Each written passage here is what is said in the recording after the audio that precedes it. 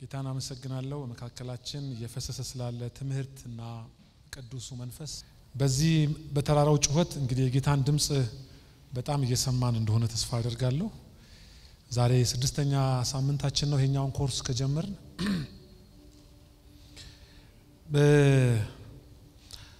ብጽዕናዎች አሉ አይደለም? ብፁዕ ወይም ደግሞ ደስተኛ 10 ናቸው። እናንተ አንድ አፍታ አሁን እኔ ያወራው ራሱ መቁጠር ትችላላችሁ። ሁሉም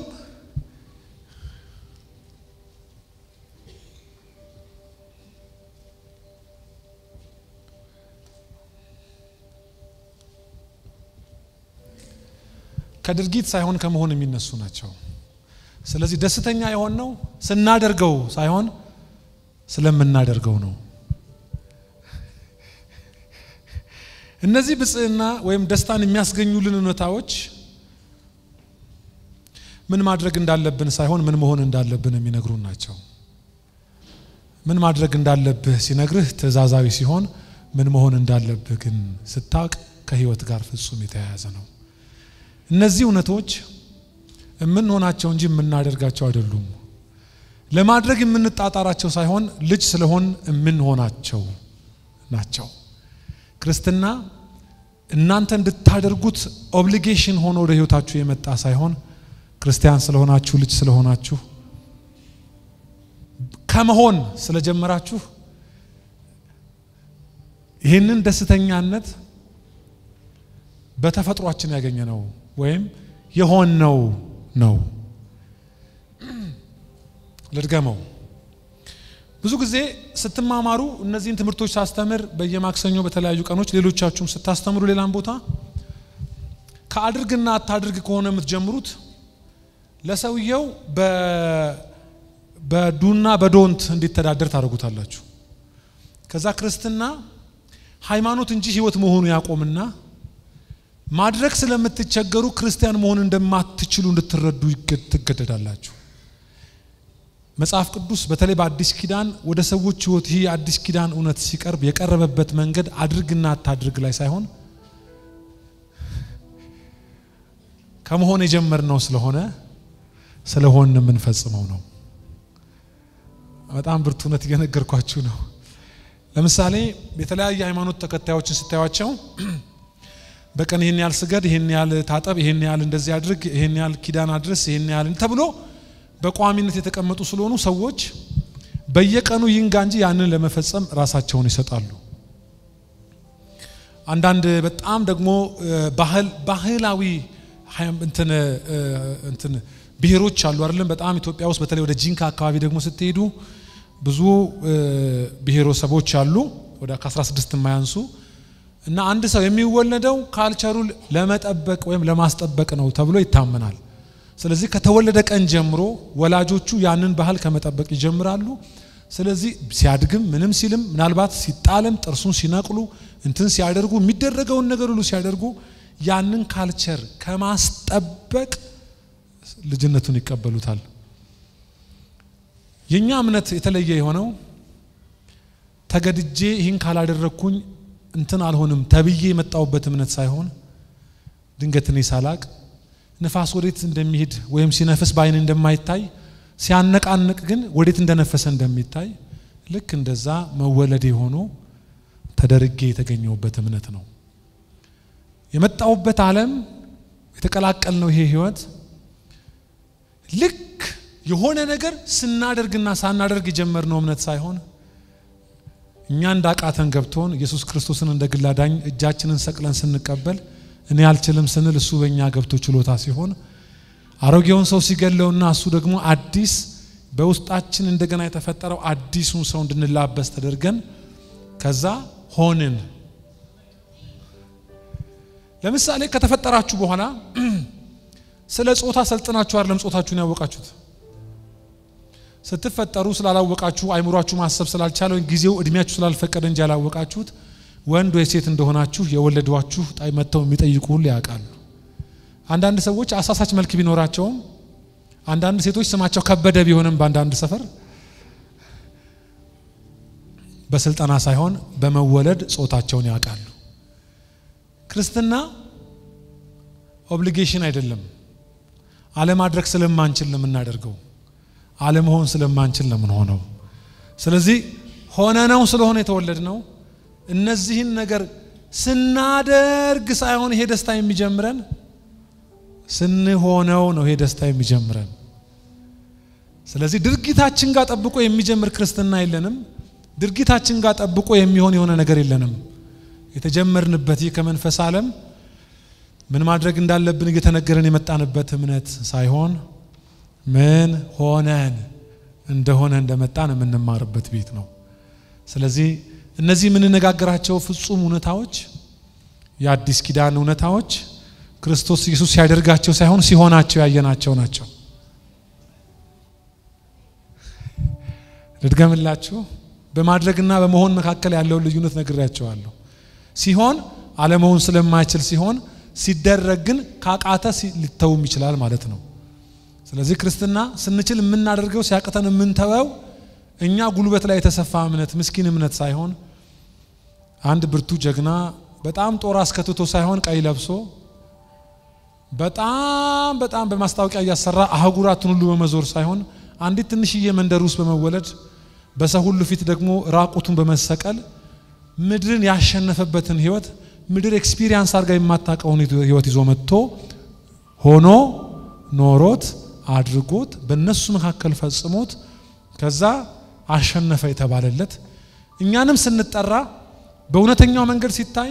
ሰው አሸናፊ የሚባለው ደብድቦ ወይ ጥሎ ወይ ገንጥሎ ወይ አሸንፎ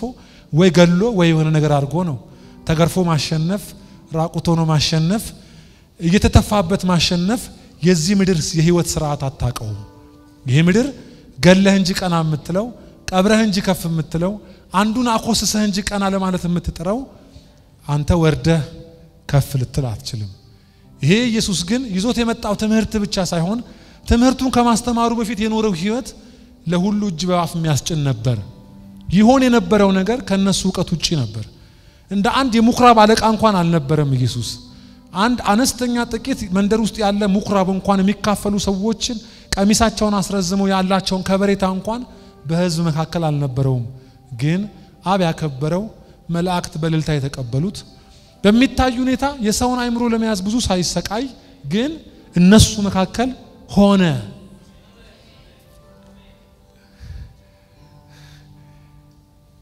ያልኳችሁን ሰምታችኋል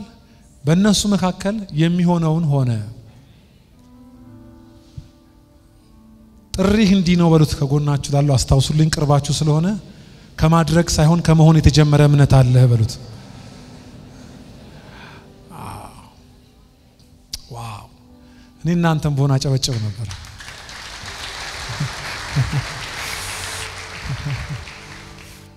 ምን ማለት መሰለ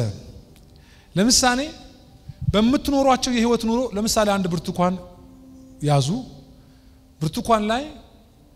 ከነንተኑ ገጣችሁ እኔ አንድ ካፌ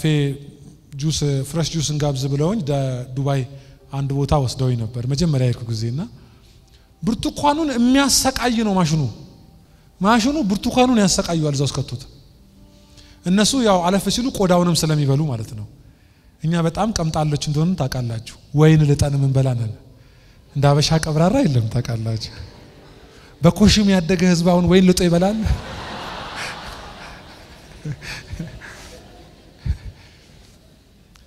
እና ማሽኑ ብርቱካኑን አንገላቶት በኋላ ገፍቶ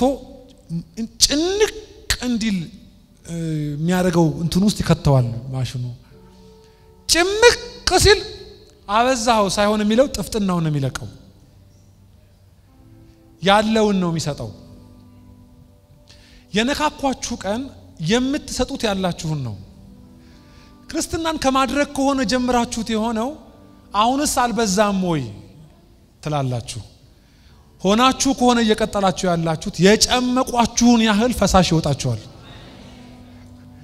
የሚወጣችሁ እርግጠኛ ላርጋችሁ ከብርቱካን ጣዕም የተለየ አይወጣችሁም ብርቱካን ጭምቅ ቀርጎ ሲለቀው ውስጡ ምንም ፈሳሽ እስከማይኖር ድረስ ማሽኑ ጨምቆ ሲለቀው የተጨመቀ ግን ሲታይ የሚገርም ነው እንዲህ ነው ክርስትና የቻሉትን ያህል ሲጨምቋችሁና በመታልፉባቸው የህይወት መንገዶች ከተደረጋችሁት ውጪ የማይወጣችሁ ማለት ነው።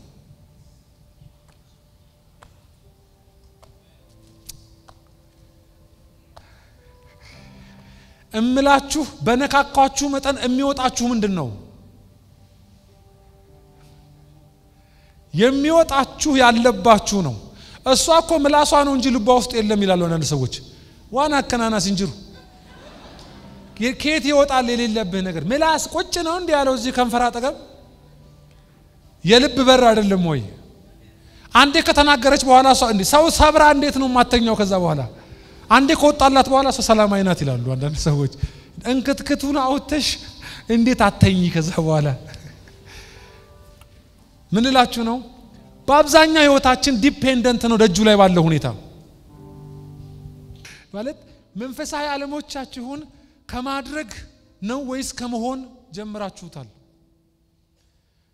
ተባብረህ መቶ ሆነ የፈለከውን እኔ ላይ አሁን ስሜን ለማጥፋት ብትደክሙ እግዚአብሔር ምስክሬ ነው ቅር አይለኝም። በእናንተ ጥሩና በእናንተ ጎሽታ ወይ በእናንተ ጭብጨባ የቆመ ጸጋ የለኝም። እምላችሁ እኔ ዘፋኝ አይደለሁም። ዘፋኝ ነው በተቀባይ ብዛት እንትኑ የሚጨምረው ገቢው። ማንንም ባይቀበለን እኛ የተሰፋ ነው ሲጀመር ሰዎች እንዲቀበሉን አይኖቻቸው ላይ አይደለም የተሰራ ነው። ለአባታችን ጥሩ ልጅ እንድንሆን ተደርገን ስለሆነ የተወለድ ነው። በአባቴ ፊት ልጅ ለመሆን ተጣጥሬ ሳይሆን ልጅ ሆኜ ስለሆነ ራሴን ያገኘሁት። ደጅ ላይ የሚመጣው ነገር ምናልባት ሰውነቴን የሆነ አይምሮዬን ነክቶት ምናልባት ቅር ብሎኝ አዝኜ ያልፋል እንጂ የሆነ ሰይፍ አያስወጣኝም። እኔ መልካም ለማድረግ መልካም ከማድረግ የሚነሳ ህይወት ሳይሆን ያለኝ መልካም ለማድረግ የተፈጠርኩ ሰው ስለሆንኩ ነው መልካም ማድረግ። ስለዚህ መንፈሳዊ ዓለሜ ቀብራራ ነው። የሆነ ጥቃት ስር ገብቶ አንዳች ነገር ከሆነ ጽድቅ የሆነ ገደል ጫፍ የሆነ መንገድ ሳይሆን እየሄድኩ ያለሁት የተቀበልኩት እምነትና የተካፈልኩት ህይወት ኢየሱስ ክርስቶስ እንዲ ከማድረግ ጀምሮ ሳይሆን ከመሆን የጀመረባት መሬት ላይ ስለምኖር ያንን ህይወት እንድንኖር ተጠርተን ከሆነ ክርስትናን ከማድረግ ሳይሆን ከመሆን ጀምሩት። አይ ኖ ብዙ ሊከብደን የሚችል ነገር እንደሆነ ያሻችሁ ቀን ግን የሚወጣችሁ የተደበቀው ግልፋፊው እየሄደ ልክ እንደ ገብሱ ደህናው ፍሬ ወደ መውጣት የምትወጡ ከሆነ በእውነት ከመሆን ጀምራችሁታልና በእርግጠኝነት ልንገራችሁ ሰክሰስፉል ናችሁ። ደስታ የሚመነጨው ከሆናችሁበት የሚመጣ እምነትና ድርጊቶቻችሁ የሆናችሁትን መገለጫ ሆኖ ሲመጡ እንጂ ከማድረግ የመጣ ደስታ የለንም። ለዚህ ነው ምንም ነገር ሳይኖር ደስ የሚለን። ምንም ነገር ሳይኖር ደስ ይላችኋል? ሹር ምንም ነገር ሳይኖር ደሞዝ ተጨመረ ሳይባል ማለት ነው የተያዘው ነገር ተለቀቀ ሲባል ስሜታዊ ደስታ እንጂ ከመንፈስ የሆነ ደስታ የለውም። ይሄኛው ደስታ ግን ልጅነት ላይ ያለ መሆናችን ላይ ያለ ደስታ ነው። ስለዚህ መንፈሳዊ ዓለሞቻችን እንደዚህ እንድትኖሩት ዛሬ እንደገና አበረታታችኋለሁ። አሁንም ሳገለግላችሁ ልክ ስታደርጉት የሚመጣ መንፈሳዊነትን ሳይሆን ስለሆናችሁ ነው መሰብካችሁ። ማን ነው ወንድ ለመሆን የሚሰለጥን? ወይም ሴት ለመሆን ተሰለጥናላችሁ? አትሰለጥኑ። ስለሆናችሁ ያው ሴት የምትሆነውን ትሆናላችሁ። ወንዱም ወንድም ይሆነውን ይሆናል። ወንድም ይሆነውን ሴት የምትሆነውንም የምትሆነው ወንድ ስለሆነና ሴት ስለሆኑ ነው። እያልኳችሁ ያለሁት የሆነ ቅብ ሳይሆን ክርስትና የገባብን ነው። ልክ ሰው ፊት ወይ መሬት ላይ ወይ አካባቢ የምንፈጽማቸው ድርጊቶች ከማድረግ የምንጀምራቸው ሳይሆኑ ስለሆነ የምናደርጋቸው ናቸው። ስለዚህ እነዚህ ብፁ የሚለው አንዳች ሲያደርግ ጠብቆ የሆነ ነገር ሲሆን ጠብቆ ሲያፈራ ጠብቆ የሚታይ የሆነ ነገር ሲሆን ጠብቆ ሳይሆን ከመሆን የጀመረው ህይወት ስላለው ደስተኛ ነው። ስለዚህ ዛሬም 11ኛ ብጽዕና በህይወታችሁ እንዲጻፍ ይህንን ህይወት ከማድረግ ሳይሆን ከመሆን እንደገና እንድትቀጥሉት አበረታታችኋለሁ። ናችሁ ወይ? እንደዛ ይሰማችኋል ወይ? አንድ ወዳጄ እንዳለኝ ስትጨርስ ለምን ጌታን የምትቀበሉ አላልክም አለኝ ብዬ ነበር እኮ ሲል አይ ቸርች የከረማችሁ ጌታን የምትቀበሉ ማለት ነበረብህ አገልጋይ ነው እዚሁ አለ አሁንም ቅድም አይቼዋለሁ የኔው እንደዚህ እያልኩ አሁንም ሳስተምራችሁ ከዚህ አንፃር አስተምራለሁ ጌታ ይባረክ ከቁጥር 6 እስከ 12 ያለውን ዛሬ አቀርባለሁ ጽድቅን የሚራቡና የሚጠሙ ብፁዓን ናቸው ይጠግባሉና የሚምሩ ብፁዓን ናቸው ይማራሉና ልበ ንጹሖች ብፁዓን ናቸው እግዚአብሔርን ያዩታልና የሚያስተራርቁ ብፁዓን ናቸው የእግዚአብሔር ልጆች ይባላሉና ሲነቅፏችሁ ስለ ጽድቅ የሚሰደዱ ብፁዓን ናቸው መንግስተ ሰማያት የነርሱ ናትና ሲነቅፏችሁና ሲያሳድዷችሁ በእኔም ምክንያት ክፉን ሁሉ በውሸት ሲናገሩባችሁ ብፁዓን ናችሁ ዋጋችሁ በሰማያት ታላቅ ነውና ደስ ይበላችሁ ሐሴትም አድርጉ ከናንተ በፊት የነበሩትን ነቢያት እንዲሁ አሳደዋቸዋልና ይላል እግዚአብሔር ይባረክ በመጀመሪያ ከዛሬው አንፃር ጽድቅ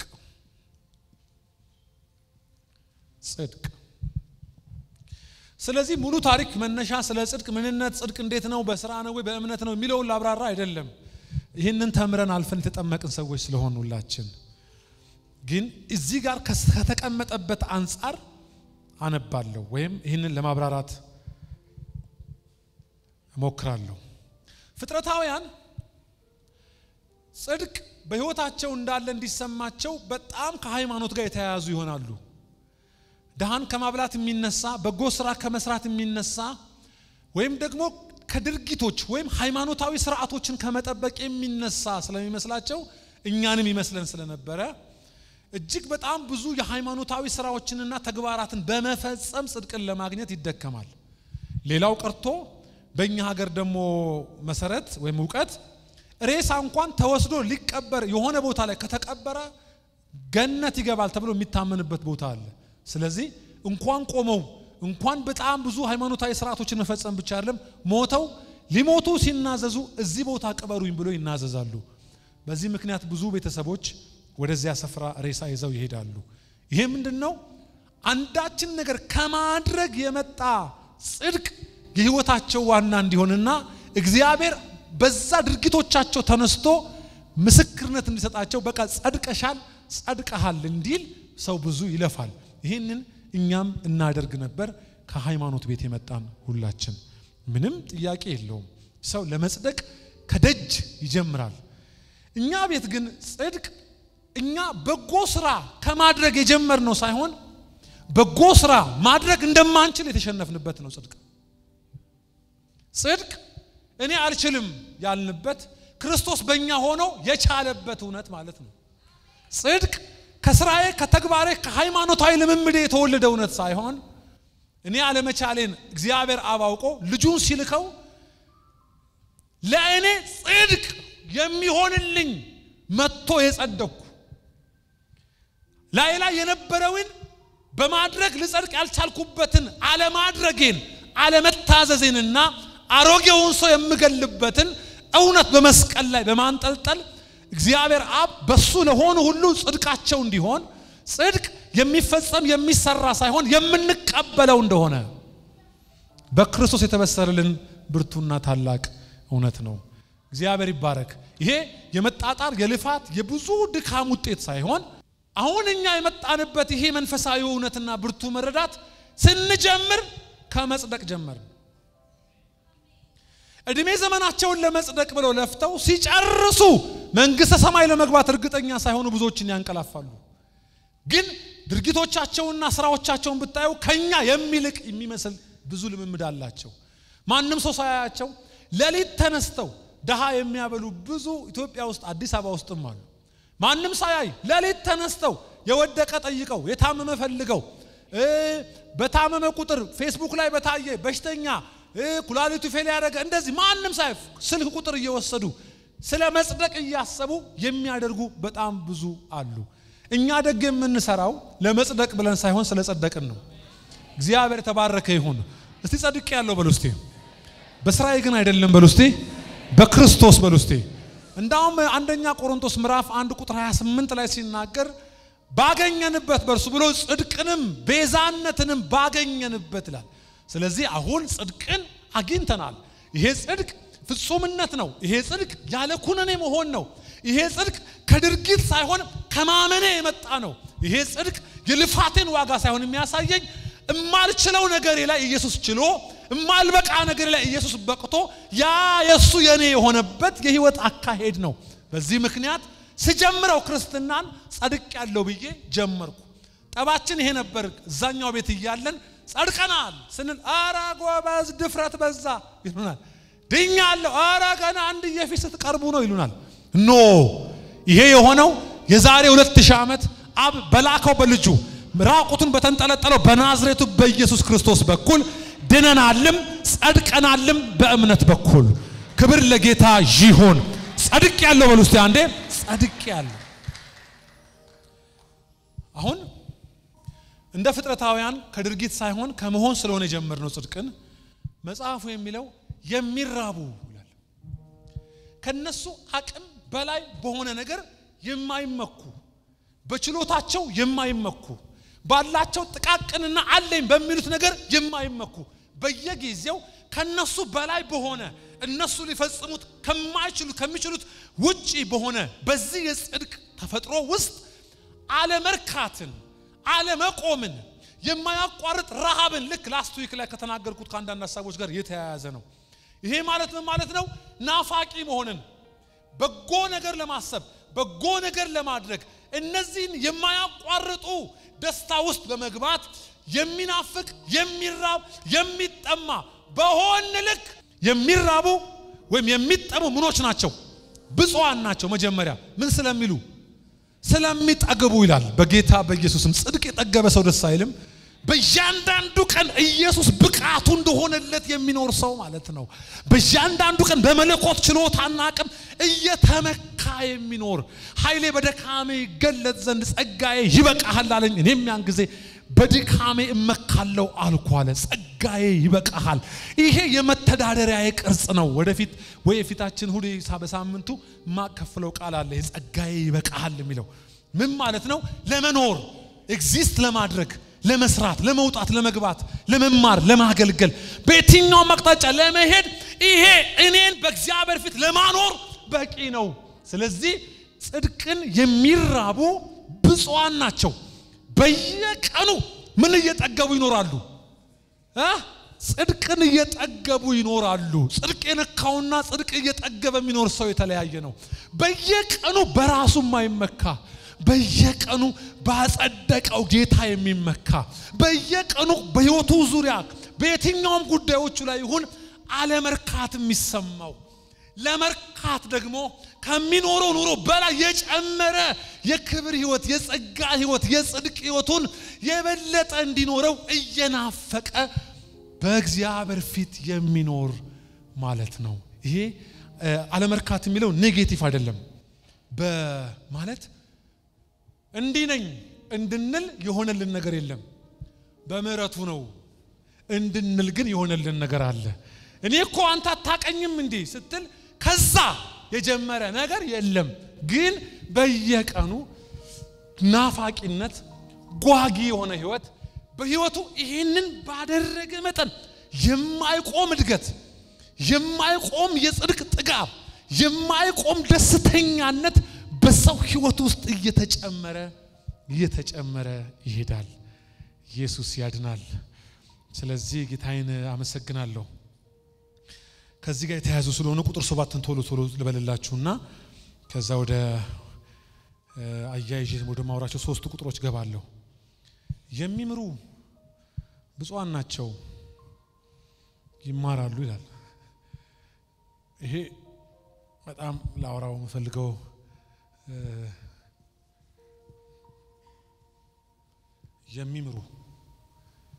የሚምሩ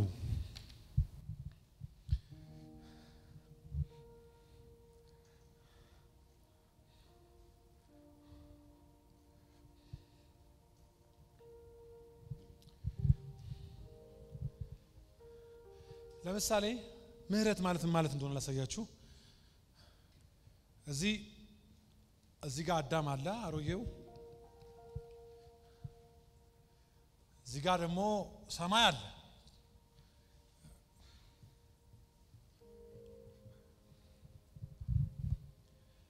ይሄ ፍጹሙ ሰው የአዳም ውርሳዊ ኃጢአት የሌለበት መሲህ ሲመጣ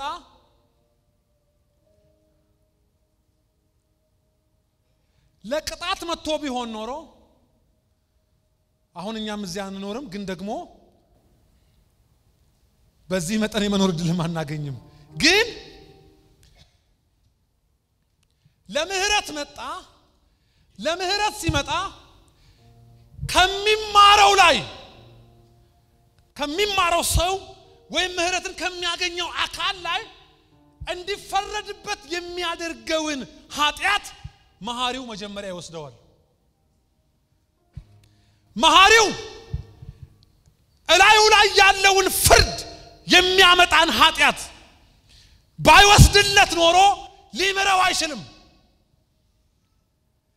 ይሄ ምህረት አድራጊ ማለት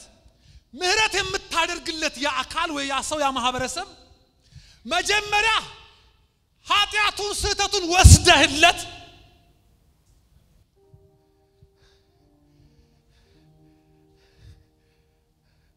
ማለት ትቼልሻለሁ ብለ ሳይሆን እኛ ሀገር ይሄ በጣም መሰበክ ያለበት እውነት ነው መጀመሪያ እኛ ማረኝ እኮ ምህረት አገኘ እኮ ስትል ሞት ይገባህ ነበር መጀመሪያ ሞት ያልተገባህ ያልሞትከው ስለማይገባ ሳይሆን እንድትሞት ምክንያት የሆነውን ነገር ኢየሱስ ወሰደና በራሱ አረገው ይሄ ኢየሱስ ከኛ ላይ የወሰደውን ኃጢአት በማላ ያኖረው በራሱ ላይ ያኖረው በራሱ ላይ ሲያኖረው አብ ኃጢአት ያለበትን ማን ያኖረበትን እዛኛው ሰው ላይ ፈረደና የተወሰደለትን ማህበረሰብ ማረው እንዲማር የሆነው እንዲፈረድበት የነበረውን ወስዶለት ነው እንዲፈረድለት የነበረውን ካልወሰደ በምንም ተአምር ልትምረው አትችልም ስለዚህ መሐሪው መጀመሪያ የሚጠበቅበት የተፈራጁን ነውር የተፈራጁን ኃጢአት ወይም ልትምረው የማይገባውን የዚያን እንድትፈርድበት የሚያደርገውን መጀመሪያ ወስዷል የሁላችንን በደል በማላ ያኖረ በራሱ ላይ አኖረ እንደውም 53 ላይ ሲናገር ኢሳይያስ ላይ ተጨነቀ ተሰቃየ አፉንም እስቲ ንገሩልኝ 53 እስቲ ቀጥሉ 53 ለመታረድ እንደሚነዳ ጠቦት በሸላቾች ፊት ዝም እንደሚል በግ አፉንም ምን አላለም ከዛስ ተሰቃየ ደዌህን ከወሰደ ቀለለህም ስለዚህ መሐሪው በደሉን ጉዳቱን የሚመራው ላይ ያደረገና በደልና ነውር ህመም የነበረበትን አካል ወስዶለት ነፃ አደረገው ከዛስ ማረው ይላል ትቼልሃለሁ ያለው ምን አርጎለት ነው ወስዶለት ነው እስቲ ዞር ብላችሁ በጣም ትቢት ያለብንም ስለሚመስል ተወስዶልህ እንጂ ሟች ነበርክ በሉት ነፃ የሆንከው የሞተልህ ስላለ ነው በሉት ቀለል ያለ የተሸከመልህ ስለነበረ ነው እስቲ ለኢየሱስ ታላቅ ጭብጨባ የሚያመጣ ሰው አለ ክብር ለእግዚአብሔር ይሁን ቴንክ ዩ ምን ልመሰለ ከመማር በፊት መጀመሪያ ልትምረው የሚገባህን ሰው እንዳትምረው ሊከለክል ያለውን የትኛውንም ስህተቱን ውሰደው መማር ማለት ይሄ ነው በቃ ይቅር በለው አይባልም መጀመሪያ በዳይ ይቅር እንዲባል እንዴት ከነ በደለው ጉዱ ይቅር ልትለው ትችላለህ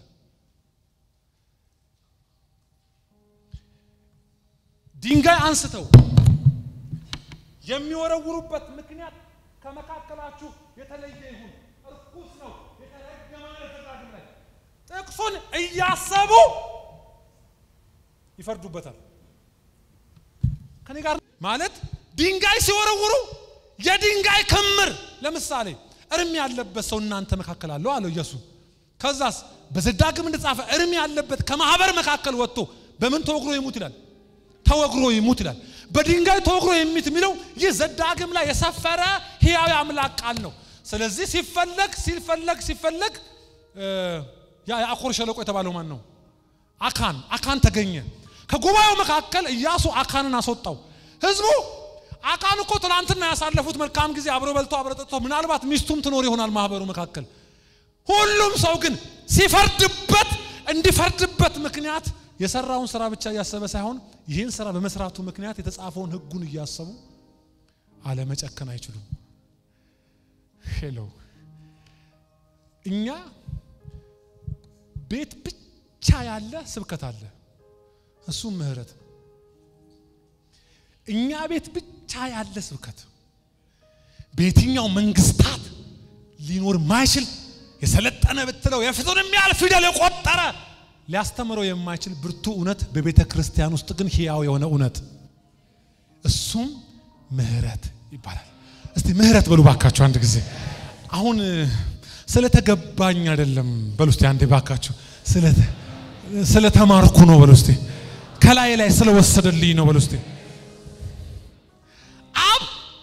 እንዲጨክንበት የነበረውን ያንን ቁጣውን ይቀሰቀሰውን ሊፈርድብን ሲል ኢየሱስ ከኛ ላይ ሲወስደው አብ ማላይ ፈረደ ልጁ ላይ ፈረደ ስለምን ተውከኝ እኮ ያለው ታትቶ ነው ምክንያቱም እግዚአብሔር ኃጢአትን አይቶ ሊታገስ አይችልም ይሄ ፍጹም የሆነ እውነት በየትኛው መጽሐፍ በመርምር ማታገኙት እኛ ቤት ግን እግር አውጥቶ የሄደ ምህረት ነው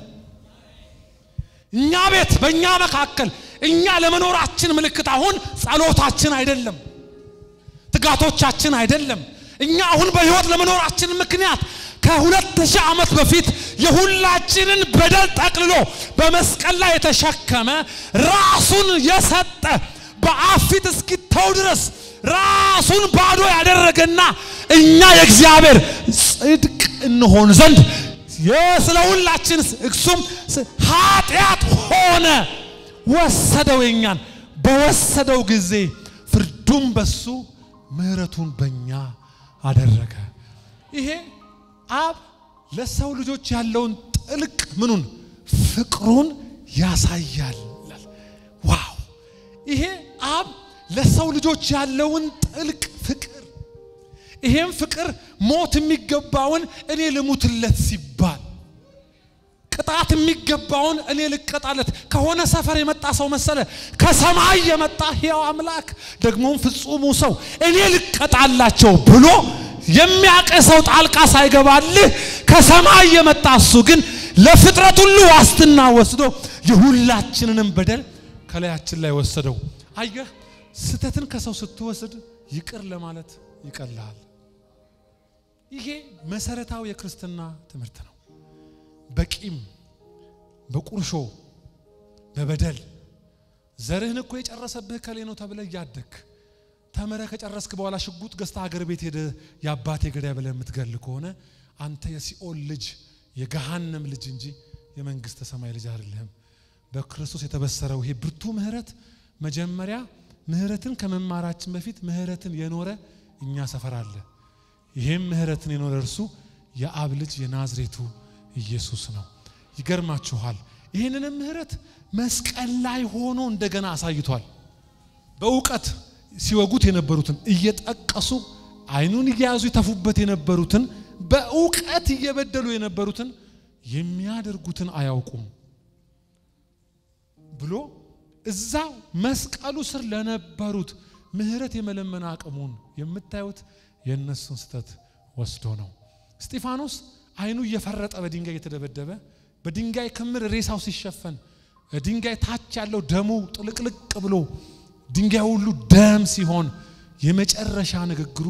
የሚያደርጉትን አያውቁም ወሰደ የነሱን ክርስትና የተፈጠረው እዚህ ላይ ነው እልፍ ፈውስ ከሚካሄድ ይህ ጥልቅ ምህረት ዓለምን ቀይሯል ዛሬም ሰው በስብከት ብዛት ወጣ ብሎ ዛሬ ይቅርታ ተሰብኳል ትችልሻለሁ እሺ ይቅር ብዬሻለሁ እንደዚህ አይደለም ምህረት ስንቴ ታርቀታር ስንቴ ተጣላህ እንደገና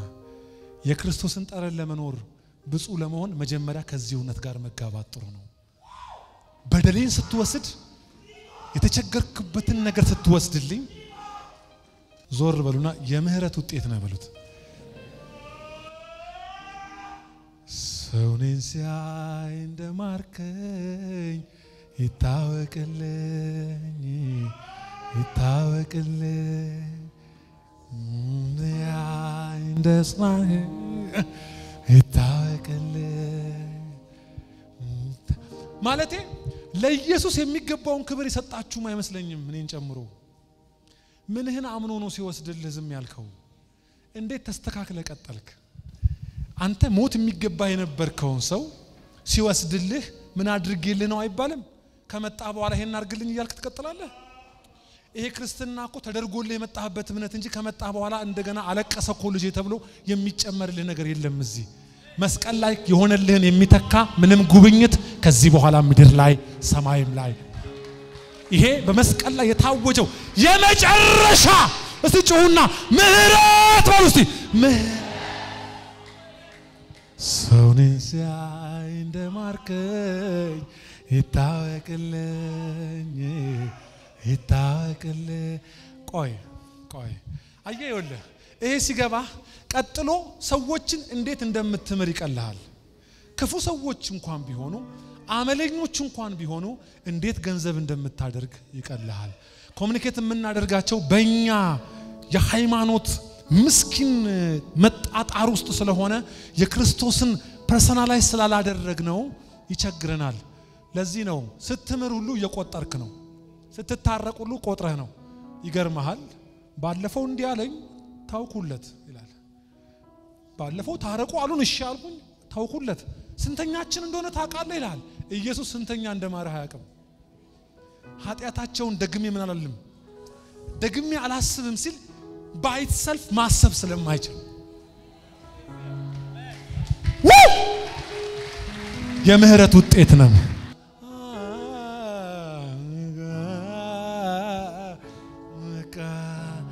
የተባለ አበቃ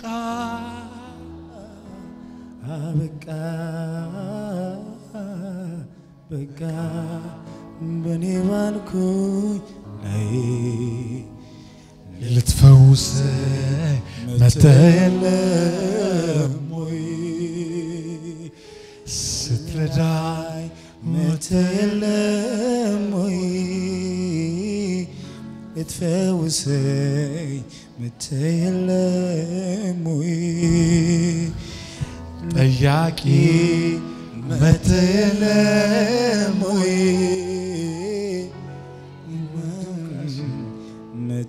መተየለም ወይ አየህ ያንተ ምህረት ማድረግ የተሰራው ክርስቶስ ላንተ ምን ያክል ምህረት እንዳደረገልህ ማወቅ ላይ ነው ለዚህ ነው በጣም የሚጸልዩ ሰዎች ቂመኞች እንደሆኑ ታውቃላችሁ አንዳንዶች ፋስት ይወዳሉ ይጾማሉ ይጸልያሉ ግን ቂመኞች ናቸው አንድ ሰው አይወዱም በእድሜያቸው ዘመን በቋሚነት የሚጠሉት ሰው አላቸው የት ነው ዋለው እስኪያስብል ድረስ ቸርች ውሎ እስክንወጣ እንገናኝ ቸርች ፕሮግራም ላይ ቴክስት የሚያደርግ ጥለኛውን ይፈልግና ጥለኛው ላይ በማያውቀው ስልክ ቴክስት ያደርጋል አየህ ይሄ እንዳልተማርክ ማወቀ ሳይሆን እንዴት እንደማረህ ስለማታውቅ በዛ ክፉ ልብ ለመኖር አቅም ታገኛለህ በዚህ ምክንያት የክርስቶስ የኖረውን ምህረት ለመኖር በጣም ስለምንሰቃይ ማንኛውም ፍጥረታዊ ሰው የሚተዳደርበትን እንተዳደርበታለን የሚጠላውን ጠልተን የሚወደደውን ወደን የሚታማውን አምተን የሚገፋውን ገፍተ እንኳን የሰው ልትወስድ ሰበብ እየፈለክ አማኝ ትላለህ ኢየሱስ ግን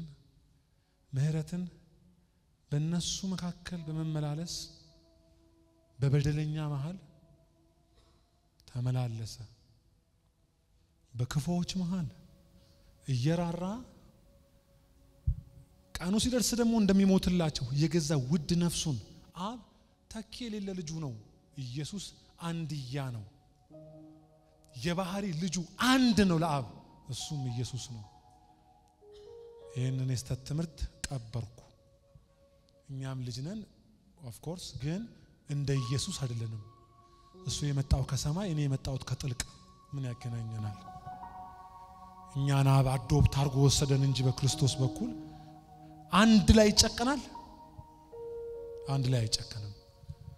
አንድ አይን አለው ባፈራ ይጫወትም ይባላል አብ አንድያው ልኮ ትዝላችኋል አብርሃም ልጁን ይዞ ወደ ሞሪያም ተራራ ሲሄድ ቢሞት እንኳን ሊያስነሳው እንደሚችል አምኗልና ወደዛም ይዞት ሄደ ይላል እኔና ይስሐቅ ተመልሰን እንመጣለን ብሎ ለሎሌዎቹ ሲነግራቸው እርግጠኛ ነበር ይዞት ሄደው የሚሰዋም ነው ይዞትም የሚመለስ ነው ቢሞት እንኳን እግዚአብሔር ያስነሳዋል ብሎ አመነ ለዚህ ነው አብ ኢየሱስ ላይ ጨከነው እንደሚነሳ ስለሚያውቅ ለምንድን ነው ይሄን የሚያክል ቅጣት ያለፈበት ብትሉ ያን ጨካኝና ክፉ አራጅን ህዝብ ለጥሩ ሰው እኮ ተፈልጎ ቢሞት ምንም አይደለም ለክፎች ሮሜ 5ን በጥንቃቄ አንብቡት ኢየሱስም ምህረቱን ከሚኖርበት ዓለም ለመኖር አልተቸገረም ከነሱ አንፃር ኖሮት ቢሆን ኖሮ አንተማ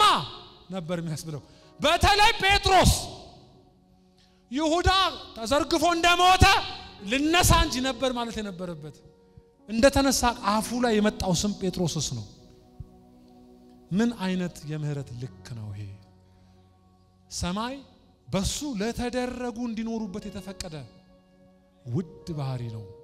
ምህረት አየህ ከነነውሩክ መታሰበው እኔ ያደረገኝን እንኳን ታጣቅም ካልክ ሰው ልትምር አትችልም በመላሰ ግን ትችላለህ ትለዋለህ ካልወሰድክ ስህተቱን ከላዩ ላይ ልትምረው አትችልም ያነሳውን ድንጋይ የምትተወው ትችላለታለህ ብለህ ነውሩ ስትወስድለት ነው እንጂ ያነሳውን ድንጋይ ጭንቅላቱ ላይ ነው የምትለቀው በዚህ ምክንያት ኢትዮጵያ ራሱ አሁን በበቀል መንፈስ ተሞልታለች በቀለኛ ቸርች ውስጥ እዚህ ድረስ ነው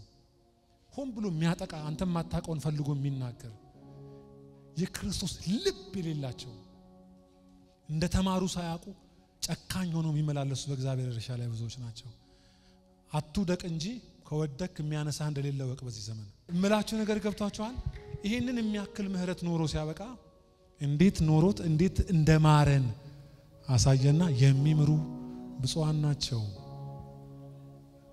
ይማራሉ ሪዋርድ አለው ይውለ ከዚህ ልብ ስትነሳ ሲጀመር ሰውየው ከፋብህ አልከፋብህ ደስተኛ ነህ እኮ ማውራው ነገር ይገባቸዋል ከዚህ ልብ ከተነሳ ሰውየው ክፉ ይሁን ደግ ሆን ብሎ ያወራብህ ይሁን ያማህ ሆን ብሎ አንተን ለማበሳጨት ይሁን ለማሰቃየት ያንተን ነገር ዞር አድርጎ እሱ ገብቶብህ እንኳን ቢሆን በስራ ቦታ ያንተን ዶሴ ከፍ ያለውን አንጥቶ የሱን ከስር ወደ ላይ አድርጎ ያንተን ወደ ታች ቢከተው እንኳን እየተከተለ ፋይልህን ቢደብቀው እንኳን ይሄን ሰው ልጠላው አትችልም ስለዚህ ደስተኛ ነህ ደስታ የሚመነጨው ከምትኖርለት ዓለም ስትጀምር እንጂ ስታፈራ አይደለም ይሄንን ደስታ እጃችሁን አንሱ በኢየሱስ ስም ይደፋብን አየህ የክርስቶስ እንደሆንክ የምታቀው አንገት ላይ ባሰርከው መስቀል ወይም በመትዘምራቸው መዝሙሮችና ከድርጊቶቻችን ስንነሳ ሳይሆን የምንኖርበት ልብ ሌሎቹን በምን መጠን እንደምንቀበል ያሳያል ይሄንን ምህረት የት እንዳለ ፈልጉልኝና ንገሩኝ የዚያ ሰው ጎረቤት ሆናለሁ እኔ አይደለሁም እሱ ነው እሚል ሳይሆን የሚወስድ ሰው ነው ዋጥ የሚያረግ ቅጣትም ካለ እሱ የሚወስድ ከዛ ግን ምር ያለው ይወለ እንደኔ አይነት ግን የማረ የለም ይያለ የሚያቀራራ ሳይሆን ተንጠልጥሎ የሚጨርስ ማለት ነው መስቀል ላይ ጨረሰ እንጂ ከወረደ በኋላ ለእያንዳንዱ ሰው ምን እንዳደረኩላችሁ አታውቁም አላለም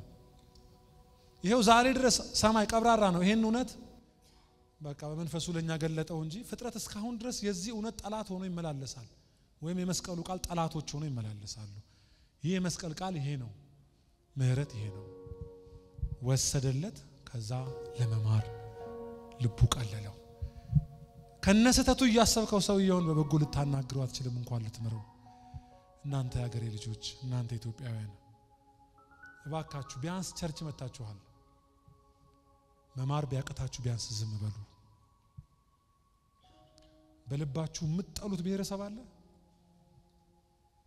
በእውነት ክርስቲያን ለመሆን አትመጡኑ የክርስትና መስፈርት ከቸርች መምጣት ሳይሆን የሚጀምረው ይሄንን ህይወት ለማድረግ ከመኖር የተጀመረ ነው ይሄ መንገድ ብዙ ስለማይሰበክ እዚያ አካባቢ የሚመጣም ሰው የለም እኛ ሰውን እንድንጠላ ምክንያቱ ድርጊቶቻቸውን ጠቅሰን እንደሆነ ታውቃላችሁ ድርጊቶቻቸውን ከጠቀሳችሁ ሰውን አለመጥላት አትችሉ ከምትኖርለት ዓለም ማትነሳ ከሆነ ማንንም ሰው አለመጥላት አትችልም ተኩሶ የሳተህን አይደለም እኮ በክፉ ያየህን ሁሉ ነው የምትጠላው በስነ ስርዓት እኔ ይሄ ልጅ ጥሎብኝ አልወደውም የሚል ሰው አለ በቋሚነት እንዲሁ አልወዳትም ይላል አንዳንድ ሰው ይሄ ምን ጉድ ነው እኛ ቤት ላይ የመጣ ይሄ ጉድ በእውነት ጌታ የዘራው ነው የተወደዳችሁ በስብከቴ መውቀስ አልፈልግም መሆን ያለብንን ግን ነግራችኋለሁ እኔ ወቃሽ አይደለሁም መንፈስ ቅዱስ ይውቀሳችሁ እኔ ግን እውነቱን ላሳያችሁ እንድትምሩ የዚያን ማህበረሰብ ስተቱ ሰዱ ስተቱንም ማትወስዱለት ከሆነ ስተቱን በቆጠራችሁ ቁጥር እልውስጥና በቀል ውስጥ እንድትገቡ አቅም ታገኛላችሁ ሰዎችን ተሰበስባላችሁ እኛ ሀገር እንደ ሀገር ለመዳን የተቸገርነው እስካሁን ድረስ በዚህ ምክንያት ነው ኬፕታውን ሄድኩ ጊዜ ሮቢን ደሴትን አስጎበኙኝ በርቀት በጫፉ ላይ ወስደው 27 ዓመት የታሰረበትን ማንዴላ እና የተናገረውን ቃል እንዲህ ነው የሚለው እኔ የታገልኩት ለሰው ልጆች ሁሉ ነው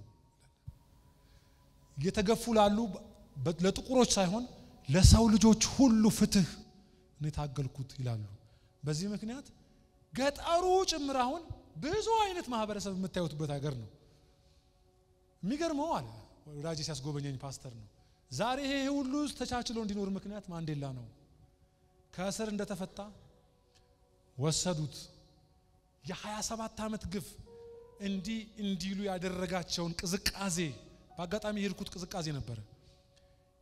የእንግሊዞችን ግፍ ወሰዱት ምረናችኋል አሏቸው የሚገርማችሁ ያኔ ሲያሰቃዩአቸው የነበሩ ታሪኮቻቸውን ሁሉ ቅርስ ሰርተው ሐውልት ሰርተው እንዴት ባሪያ ያረጓቸው እንደነበረ ሁሉ በየከተሞቻቸው አደባባይ ላይ ሐውልት ላይ አለ ያንን ያስታውሷቸዋል ግን ያኔ ይገረፉና ውሻ ይለቀቅባቸው የነበሩ ጥቁሮችና ይለቁባቸው የነበሩ ነጮች ጎረቤታሞች ሆነው ይኖራሉ አሁን ወሰዱላቸውና ምረናችኋል አትሂዱ እዚሁ ነው አገራችሁ አሏቸው አንተስ ቋንቋዬን አላወራም ብለ እስከ ዛሬ ታሰምራለህ ሰው መስመሩን ሳይጨርስ ይሞታል እዛው ቱ በላንድ ጊዜ እስቲ ጉባኤውን አልመጣንም የዛሬው ትምህርት አሁን ማወራውን በእውቀት ነው ማወራው ነፍሴ የተወጠረበትን እውነት ነው መነግራችሁ ምን ዋጋ አለው ሰማይ የነካ ነገር ብናወራ እዚህ ጋር አጠገብ ያለውን ሰው መማር ካቃተኝ ምን ያደርግልኛል ስለዚህ የሚምሩ ፔሬድ በመማር በዚህ ልብ ብቻ ደስተኛ ነህ ደስ ይልሃል መልካም ምላሽ ባታገኝ እንኳን እንዲህ በማሰብ ብቻ ደስተኛ ትሆናለህ አትበለጥም አትሸወድም ግንስ እንዲህ በማሰብ ቢያንስ ተኝተህ ታድራለህ ጤነኛ ትሆናለህ የዚህ ምድርን ባህል እየኖርክ እንዳልሆንክ ታስታውቃለህ የሆነ መንፈሳዊ ዓለም ውስጥ ያለን ጠባይ እየኖርክ እንደሆነ ይታወቃል አረሱ ለዚህ ነገር የሞተ ነው ትባላለህ እንዲህ በመኖር ሌላውን እንድንምር ዛሬ አማራን ኦሮሞ እየጠላ ኦሮሞን ትግሬ እየጠላ ትግሬ ሲባል እዛ ውስጥ የሆነ ሰው ሲገባ ኦሮሞ ሲባል ውስጡ እየገባን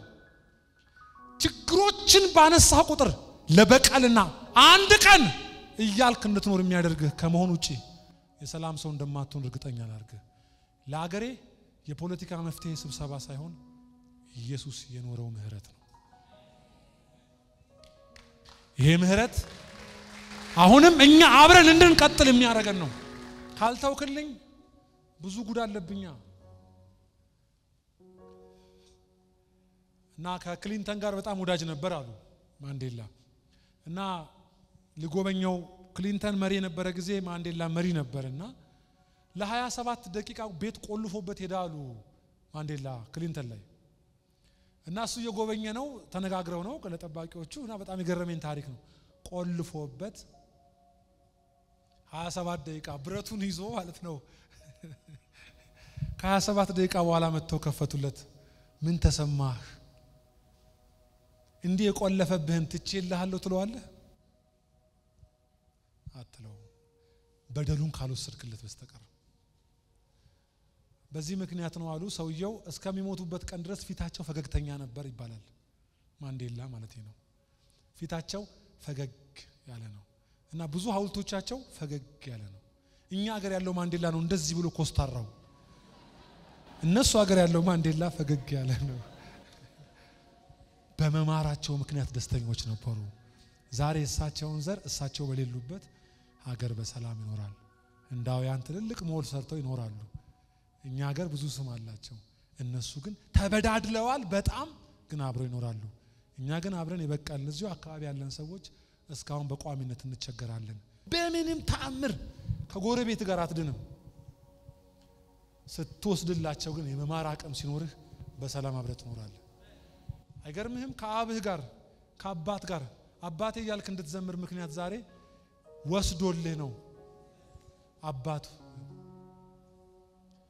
ሰውኔን ሲያይ እንደማርከኝ ይታወቅልኝ አየህ ክርስትና የምትሰብከው ሳይሆን ከመኖር የምትጀምረው ነው ከመኖር የማትጀምረው ከመስበክ ከመፈወስ የምትጀምረው ከሆነ እንዴት ፈተና ውስጥ ትገባለህ መሰለ የጌታን መልክ ባልተገባ ልብ ያገለገልከው እንድትቀጥል እድል ታገኛለህ የተወደዳችሁ የምህረት ሰዎች ለከዛ ደግሞ የጨረስኩ ነው ልበ ንጹሆች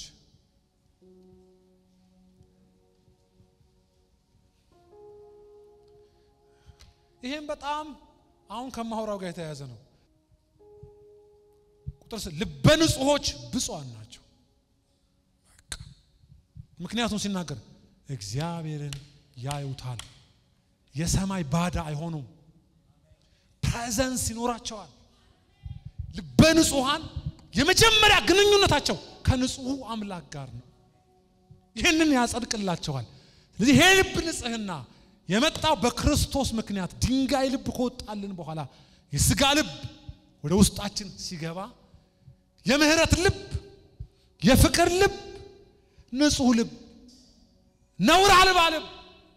የተደበቀ ሽምቅ ኃጢአት ፕራክቲስ የማያደርግ ልብ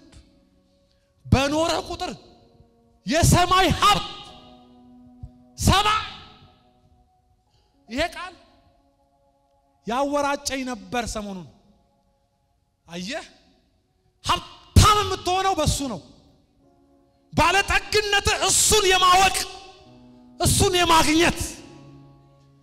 ትልልቅ መጽሐፍ ስላነበብክ እሱን አታውቅም ይሄ ልብ ግን ሲኖርህ እግዚአብሔር እንዲታወቅ ንጹህ ልብ ላላቸው የተሰጠ ይሄ ንጹህ ልብ ግንኙነቱ ከሰው ጋር ከገኒ ጋር ከታዲ ጋር ሳይሆን መጀመሪያ የሚገናኘው ከእግዚአብሔር ማንን የማየት እድል ያገኛሉ ዋው ይሄ ልብ ሰማይ ብርቅ የማይሆንባቸው አብ የሚያዋራቸው በየጠዋት በየማታ በየቀን በየሌሊት በሚያልፉበት ህይወት ሁሉ ከሰማይ ጋር ያሉ ሰዎች ሽታ ያለባቸው ጠረን ያለባቸው አረ ይሁንልኝ የሚል አሜን ይበል እንደዚህ የሆኑ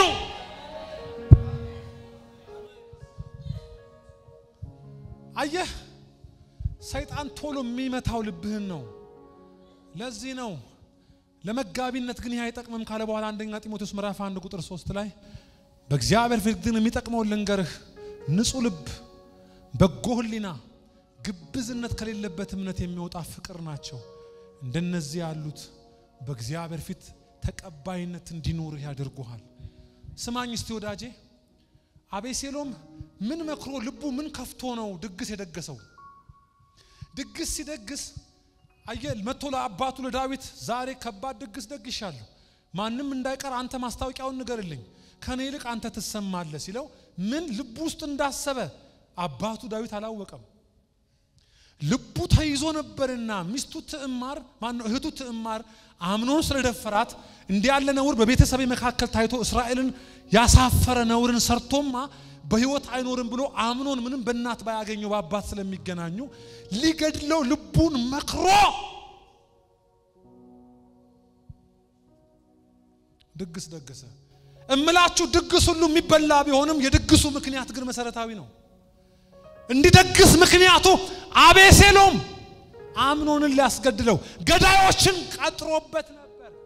ምናልባት አልመጣም እንዳይል ብሎ ለአባቱ ሄዶ ሲኖግር ምን አይነት ፍቅር ነው ልጄ ያለ ሳይለው አይቀርም። አባትየው ነው ማስታወቂያ ነገርን ማን አንተ እከሌ ዛሬ ወንድማችሁ ድግስ ደግሷል እንዳትቀሩበት ሂዱና ደግሞ እስቲ ስማችንን አድሱ ብሎ ላካቸው። አቤሴሎም ግን ይሄን ያውቅ ነበር። አየህ ይሄንን ለማድረግ ሲያደባ ደጅ ላይ ግን የሚገለጠው በደግ ነገር ነው። ልብ ሲከፋ እግር ላይ ቶሎ አይመጣም። አካሄዱ ጠሩ የሰላም ሰው የፍቅር ሰው ይመስላል፣ ግን ሰውን ለመግደል ሰው በስነ ስርዓት ድግስ ቦታ ይጠራል። ይሄ የልብ ክፋት ነው። ይገርማችኋል አምኖንም ወንድሙን አምኖ ወደ ድግስ ሄደ። ወንድሜ ጋር ነው የሚሄደው ብሎ ሄደ። መንገድ ላይ ግን ገዳዮቹም ይዘው ገደሉት። እንደሞተም አባቱ በሰማ ጊዜ የሚገርማችሁ በመጀመሪያ ያጣው በሰራው ምክንያት የአባቱን ፊት ነው። አባቱን ማየት ተከለከለ። የአባቱ ፊት እንደተቆጣ ሰማ። አባቱ እንዲህ እንደሆነ የልቡም ክፋት ይህንን እንዳደረገ አወቀ። ድርጊቱ ሲገለጥ ግን ያጣው ፊት ነው። ሁሉ ጊዜ ልብ ሲያድፍ የምታጣው የአባትህን ፊት ነው። ያለርሱ እግዚአብሔር ሊያይ የሚችል የለም። ዕብራውያን ምዕራፍ 12 ቅድስና የሚከለክልህ ስትረክስ የአባትህን ፊት ነው። ልብህ ንጹህ ሲሆን በመጀመሪያ የሚሰጥህ ሀብት እግዚአብሔርን ነው። የእግዚአብሔር ሀብታም ትሆናለህ። አየህ ሰማይ ተከልክለህ ድግስ ብትደግስ ምን ያደርግልሃል? ፊት ሲከለከል ወደ ጌሹር ሄደ ይላል። አጥበንስሃ ይግረል ይቅርታን ማንም እንዳይ ቤዛ ሆኖታል ክርስቶስ ኢየሱስ ቤዛ ሆኖለታል። የኃጢአተኛውን ጥፋት እግዚአብሔር መቼ ወዳ የተጣለ ሰው እንኳን ፈጽሞ እንዳይጠፋ በምክሩ ያስባል በምክሩ ያስባል። ዋው! ሰው ግን በውድቀቱ ለምን ተስፋውን ይቆርጣ ቶሎ ለምን ይቀናዋል መውረዳሽ ቆልቁሎ ጌታን ጠብቃለሁ ቢገለኝም ብሎ በእምነት የሚቆም አይቀርም ጎስቁሎ። ተስፋ አለ በሉት። ዞር በሉና ተስፋ አለ። ዛሬ በልብ ክፋት ምክንያት ያጣነው የአምላክ ፊት እንዲመለስ አምላክ ቀድሞ የልብ ንጽህናን ይመልስልናል። ይሄ የእውቀት ጥግ የብስለት ጥግ ያደገ አገልጋይ ካደገ 10 አጋንንት የነበረ ሰውዬ 100 ወደ ማስወጣት አያድግም። የክርስቶስን ሕይወት ግን በመኖር ይታደጋል። ሰው አደገ የሚባለው ይህንን ሕይወት በመኖር ነው።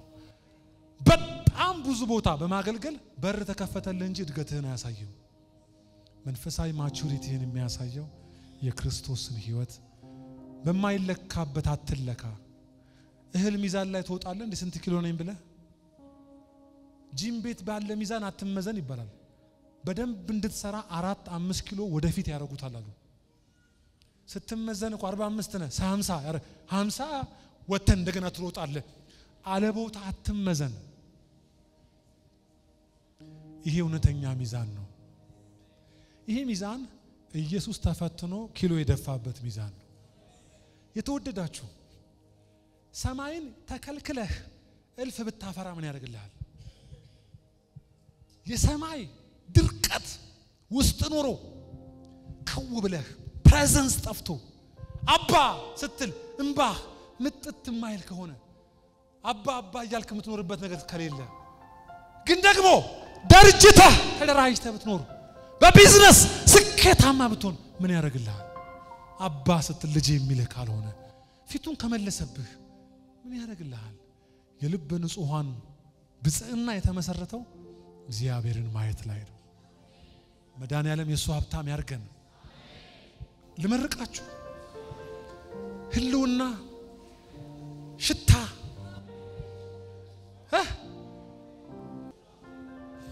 ልመርቃችሁ ሂድን ያልሆነ ልብ ስውር ያልሆነ ልብ ግዴላችሁም ዛሬ የሆነ ሳሙና ይፈሳል በሂሶጵም እርጨኝ እነጻማለሁ እጠበኝ ደግሞም ከበረዶ ሚልቅ እጸዳለሁ እንዳለ የሆነ ጽዳትን የሚያመጣ መንፈስ ጌታ ሆይ ፈውሰን አሜን በሉ ፈውሰን ልባችንን ቀይረው አረ ልቤን ቀይረው ልባችንን ቀይረው